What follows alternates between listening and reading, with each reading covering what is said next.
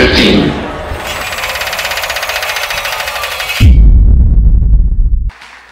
Thank you. Out! Into this world. This world. Tiny little thing before its time, and I got for what? Girl? Yes, tiny little girl. Into this, out into this, before her time, godforsaken, whole, cold, no matter, parents unknown, unheard of, he having vanished, thin air, no sooner buttoned up his breeches. She, similarly, 8 months later, almost at the tick. So no love, spared that, no love such as normally vented on the speechless infant in the home, no. Nor indeed, for that matter, any of any kind, no love of any kind at any subsequent stage. So typical affair, nothing of any note till coming up to 60 when, what, 70, good God, coming up to 70, wandering in a field, looking aimlessly for cowslips to make a ball. A few steps then, stop, stare into space, then on a few more, stop and stare again, so on, drifting around when suddenly, gradually all went out. All that early April morning light, and she found herself in the what? Who? No, she! Thank you.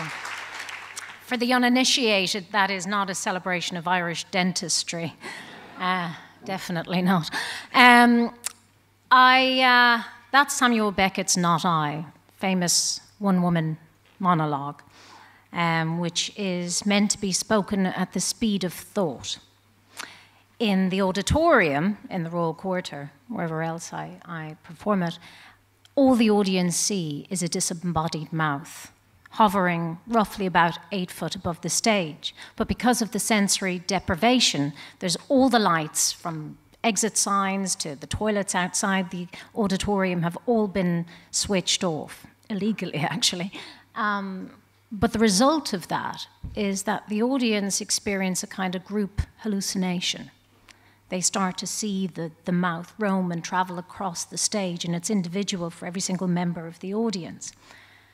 It was first written in 1971, so it's what is considered late Beckett.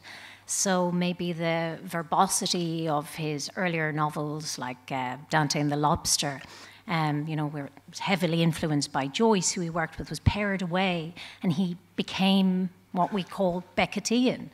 This stripped back, pared, reduced poetry. It was performed in the Lincoln Center in New York in late 1971 by Jessica Tandy, directed by Alan Schneider. And Beckett gave 2 directives: speak at the speed of thought, or it has to be spoken at the speed of thought, and don't act. Jessica, I didn't see the performance, I didn't hear much apart from this one anecdote, but she rolled in at about 21 minutes. And Beckett went backstage and he said, "You destroyed my play." And later he wrote to Alan Schneider, the director, and he said, I'm going to direct Billie Whitelaw in this myself and find out if it's theatre or not. When Billie Whitelaw, who was his one of his favourite actresses, she'd performed a play with him a few years before that, in 1970 in the Royal Court.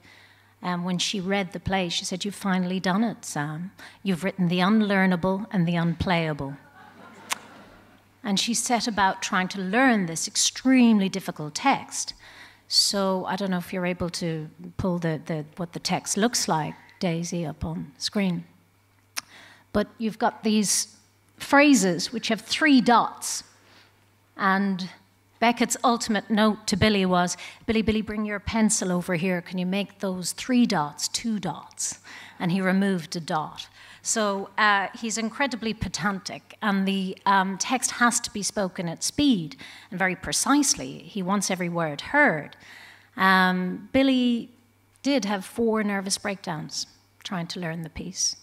And during one of her breakdowns, Beckett rushed over to her and said, Billie, what have I done to you? What have I done? She said, I don't know, Sam. And he said, well, never mind, back you go.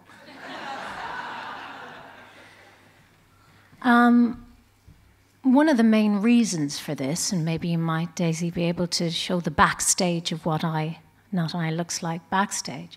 That's me. So Beckett wasn't a fetishist, but I keep having to convince myself that.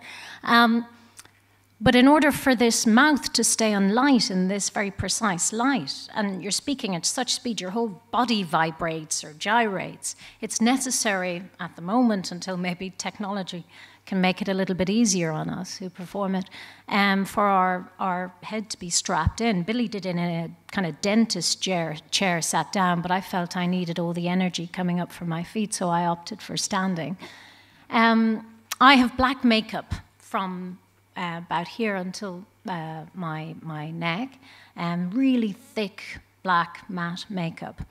And then I have a blindfold over my eyes and a pair of tights, Wolford, over my face. And then my stage manager straps my head into this harness where I can't move. And at this point I can't hear because my hearing is cut off. So I can't see or hear or move. And then I go like the clappers as fast as I can. I grew up in Dublin, Athlone near Dublin, and I began my professional life acting around 18, just when the Gate Theatre were canonising the works in collaboration with Channel 4 Film, and putting all of his plays on film. And that was the landscape that I became a professional actress. I kind of grew up in Beckett.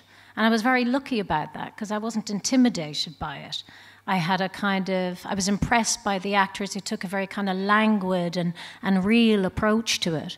And I was doing another TV series with a brilliant Beckett actor, Stephen Brennan, who one day on set told me all about this one-woman play, Not I, and how the mouth starts to osculate. And he painted this picture that I just couldn't forget. I was transfixed by it.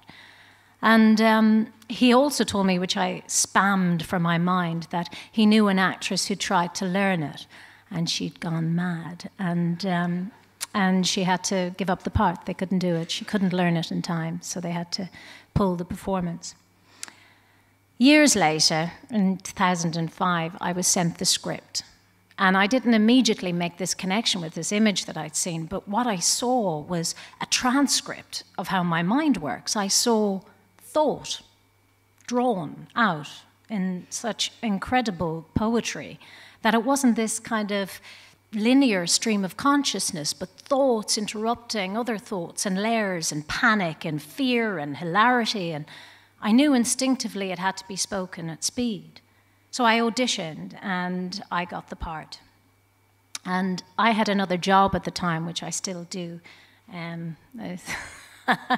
I worked in PR, and I couldn't afford to leave my job for this measly paid theatre role. So I said, well, we're only doing half days. I can just probably take, a bit of time. And she said, if you don't hand in your notice, I'm going to have to recast. Billie Whitelaw had several nervous breakdowns, and you're just not going to be able to double job.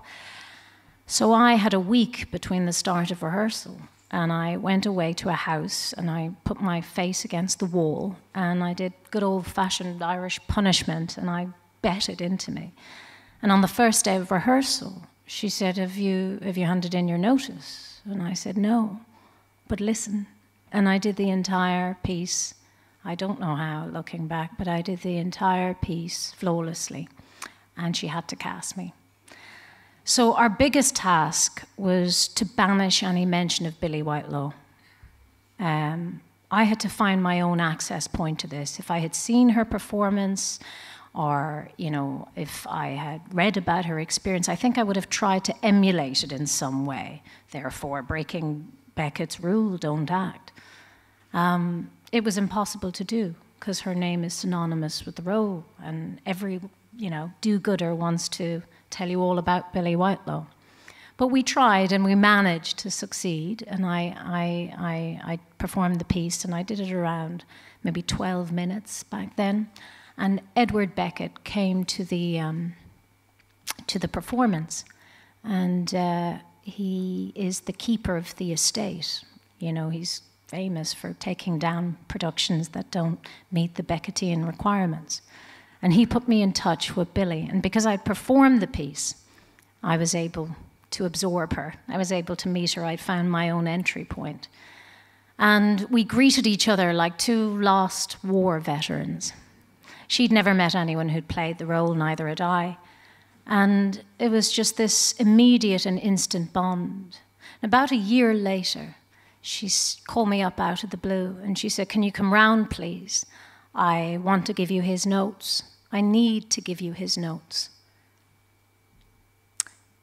So I came round, but I didn't know why. I was humouring this lovely elder lady, but I didn't know if I was going to ever perform the piece again. And obviously I was interested. I thought she'd pull out some manuscript, some rehearsal notebook, and show me some of Beckett's notes. But she said, "No, can you sit down, please? Begin." I began the piece, and she started conducting me, just as Beckett had conducted her across her kitchen table. And then this weird coincidence happened. Jude Kelly called me up out of the blue and asked me to perform Not I in the SouthBank Centre. So Billie and I stepped up our sessions. And sadly, a few days before I was due to perform, Billie went into hospital, and she hasn't been out since. But that piece had the greatest impact on her. She chose it to be the lining of her autobiography. And even though she's performed all of Beckett's work, some of the work he's written for her, that piece in particular had the greatest impact. Probably because she feels she lost a large part of herself when she was doing it. Why do I do it? How do I do it? You know, it's still as hard today as it was back then. One of the main challenges, aside from learning it, which is incredibly difficult, is your own internal not I, which is genius the way Beckett captures it, because what happens simultaneously is exactly what's going on in the monologue. It's the stream of consciousness of a woman's life flashing before her, the stubborn vestiges, I guess. And what's really interesting is I spoke to Billie recently, very recently, and she can still, to this day, say a large part of the beginning of it flawlessly. I use 3 forms of memory. One is the oral. Beckett writes like music, and those 3 dots, and the 2 dots are akin to a crotchet versus a quaver, and I'm really driven by the rhythm of it. The other is the narrative, which, you know, isn't that obscure, it's just fragmented. And the other is the text, and that's my text. And I know every stain, every tear, every, yeah. And I know where I am on the page. It's how I orientate myself, because it's so disorientating. While the audience see this mouth travel across the stage, when I'm performing it, even though I'm strapped in position, I feel like I'm taking flight around the auditorium. And the only thing I can cling on to is the memory of those words on the page. I performed it last May at the Royal Court, and it sold out in 4.5 hours. People turned up for an 8.5-minute play, which is how I'm performing it now. And when you mark the difference of what Billie gave to me when we sat across the table, there was 2 main points that she helped me with. The don't act. And I was so worried about the intelligibility for the audience because I was going too fast. I felt I was going too fast. And she said that Beckett had always said to her, "You can't go fast enough. I need this to play on the nerves of the audience, not the intellect. And the speed is going to make it bypass the intellect." The don't act. I mean, it's so hard not to pause at this incredible poetry or curate the work to resist that temptation. That's not to say he doesn't want expression. He does. He wants all of it. He wants the real stuff. And the way it's written, when you kind of get out of the way of it, the words produce those emotions, that panic, that fear. When I performed it at the Royal Court, Walter Asmus, who was Beckett's favourite director and long-time collaborator, attended the performance. And he came to 3 performances and came backstage on the 3rd, and he said, "I'll direct you in Beckett's other 2, Footfalls and Rockaby." They've never been performed by one actress together, and he suggested doing them all in one night, one after another. Footfalls is normally played by 2 actresses, of a mother off stage. And he said, "I think you can do both." So I've just finished last week a West End transfer of this piece that opened in the Royal Court, playing all 3 roles. It's a bleak world, the Beckett world, and it's lonely and it's uncompromising, but it's also the greatest privilege. I don't know of another writer who's going to ask so much of me. I don't even feel like a woman when I'm performing it. Let's not, grumble of how few roles there are for women. But for anybody, that the landscape is so vast, I feel like a continent. So it's been an utter privilege in my life that his words have crossed my path. But come March 2015, I think I'm definitely going to hang up the lips. I'll leave it there. Thank you.